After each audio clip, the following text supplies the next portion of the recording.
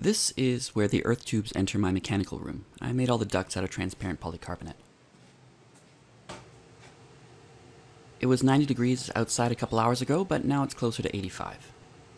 The 8-inch ducts are bringing in air at 51 Fahrenheit and 92% humidity.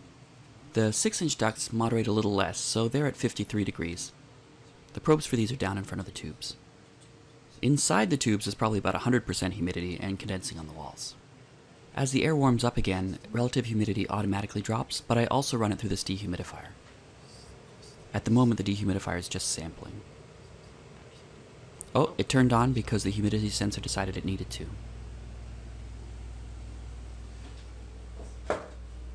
This other probe is on the duct on the way out to the west side of the house. It's showing 55 degrees and 81% humidity. But the air warms as it passes through the floor and comes out at 68 degrees and 23% humidity, according to the tables. This other probe is in the ducts for the east side of the house. It says 58 degrees and 75% humidity. But that's falling because the dehumidifier turned on.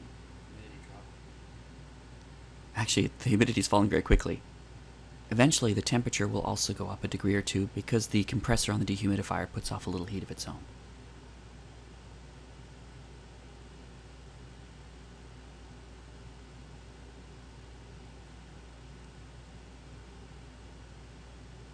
There it goes, 59 degrees, now 60.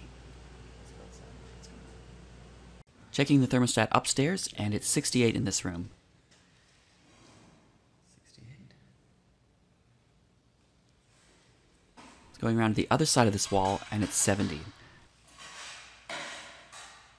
This room has large sunny windows and no earth cover yet, so it's always the warmest room in the house.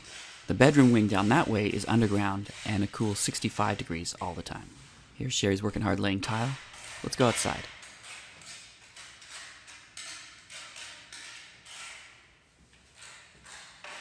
It's hot and muggy out here.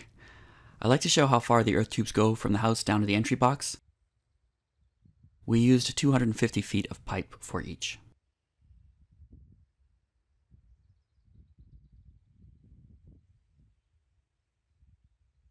Here's the view up the hill from the box. Eventually we'll bury this and make it look like a hobbit house with a round door, etc. But for now,